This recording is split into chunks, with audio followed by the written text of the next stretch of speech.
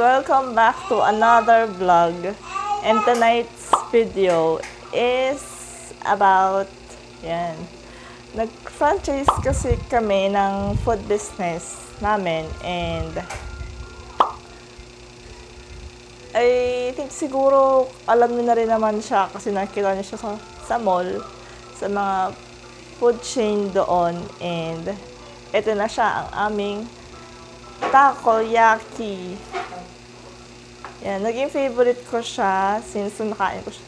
Ito siya, guys. Ayan, naging favorite ko siya nang nakakain ako nito nung kasama ko yung pinsan ko.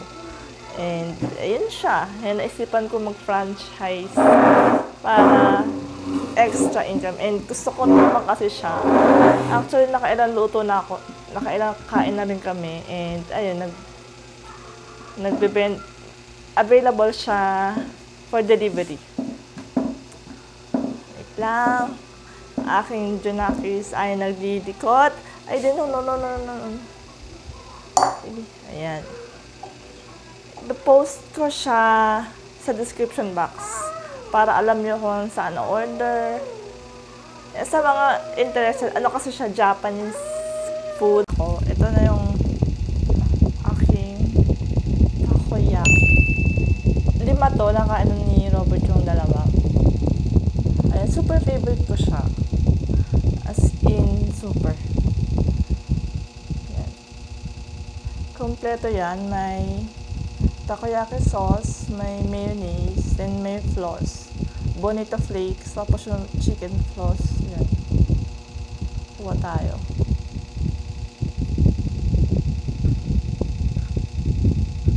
Tapos, yung loob niya, may crab meat, may octobits.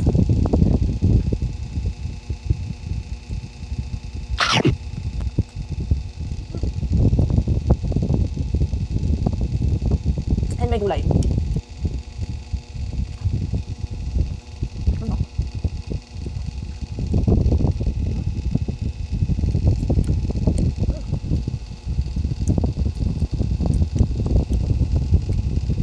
Seafood, na-appreciate na siya. Tapos, mga mahilig sa Japanese food, na-appreciate siya. Lagyan natin siya ng sauce.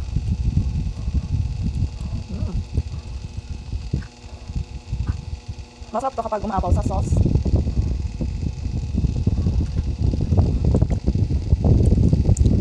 Pero dapat balance kasi maalat siya. Balance ng mayo at ng sauce.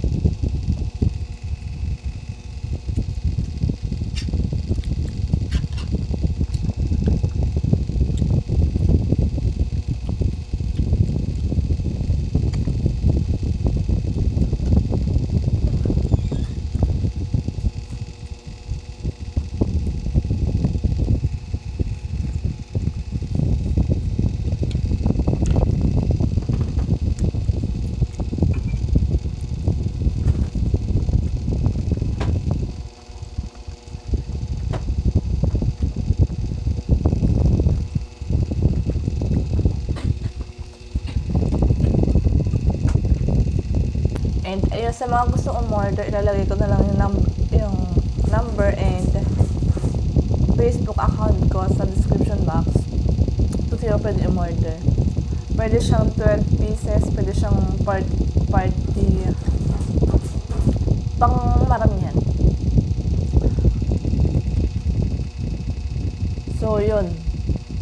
And pinaghahandaan pa namin yung isa namin sa franchise. Hindi tayo kailan, pero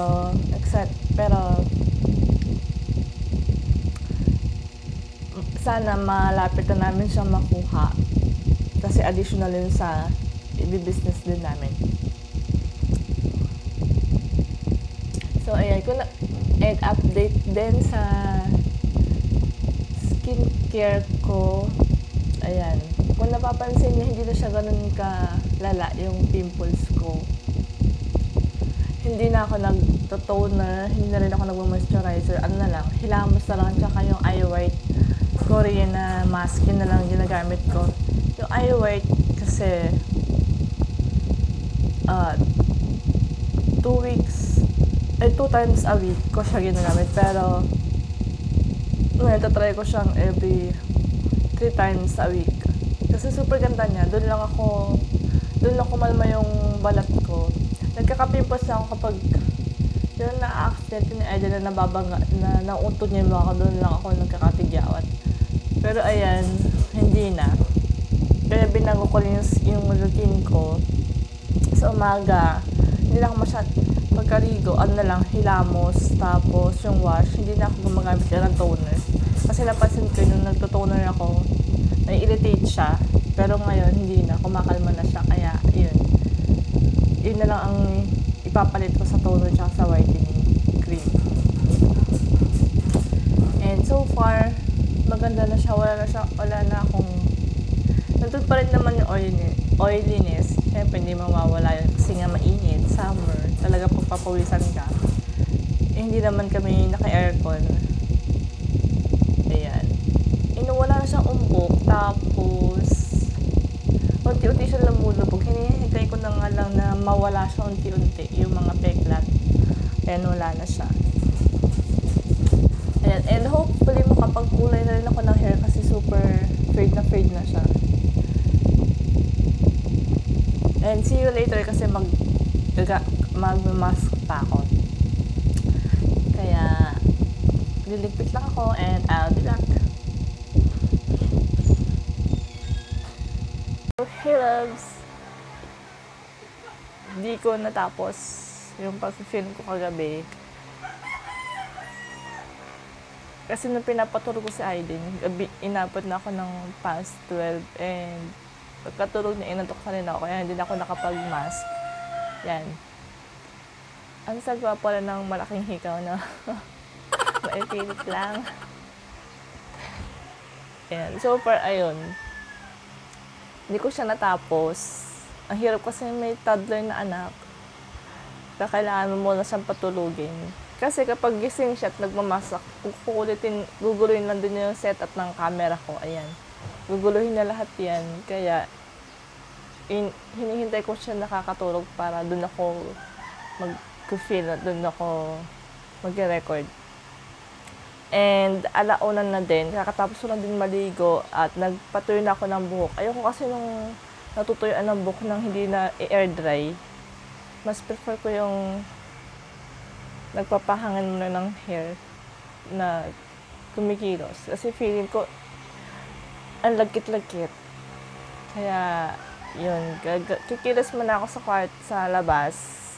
And naghahanda ako ng lunch namin. And so, see you later.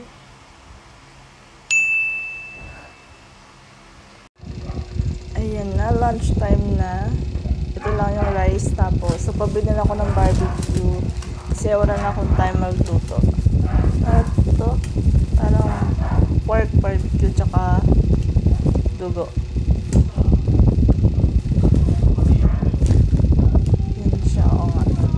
Tapos, meron ditong pinya. I-blend ko na lang yan mamaya para mainom. So, yun. Kain tayo. Hello. Nakatapos ko lang kumain. And, ngayon, naglalaba na ako ng mga damit namin madudumi kasi weekly ako naglalaba. And, nanonood pa rin ako ng Vincenzo Casano sa Netflix. Hindi ko kasi siya tinapos sa biglaan. Inuunti-unti ko siya per episode para hindi ako nabibitin, para dire-diretso siya. Ganun yung style ko, diba? Kasi weekly siyang pinapalabas, hindi siya everyday. Kaya para iwas pagka bitin, unti-unti na lang. And ayan, nakikita hikaw kaya lang super fancy. Ayan.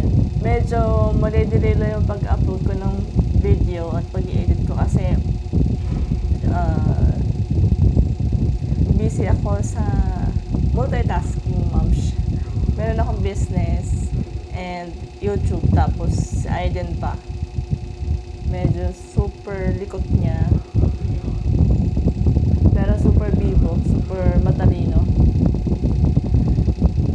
And pagkatapos ko, magsasampay na rin ako kasi sayang yung araw. Para matuyo agad tsaka maisampay. Para matilog ko na agad mamaya.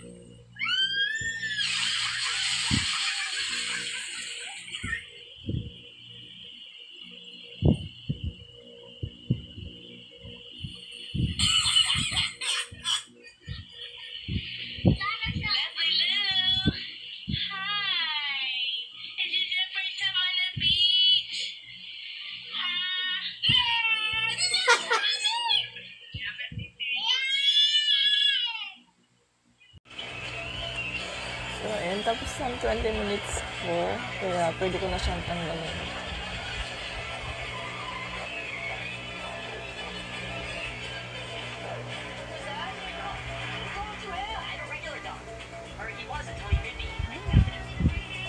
Ang lamig.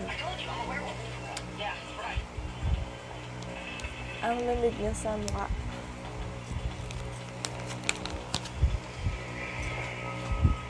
Yan, hayaan ko lang siya mag-stay, mag-dry.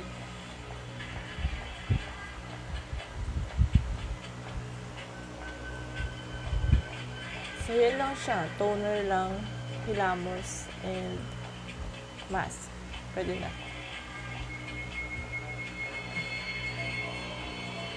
Yan ang aking night skincare routine.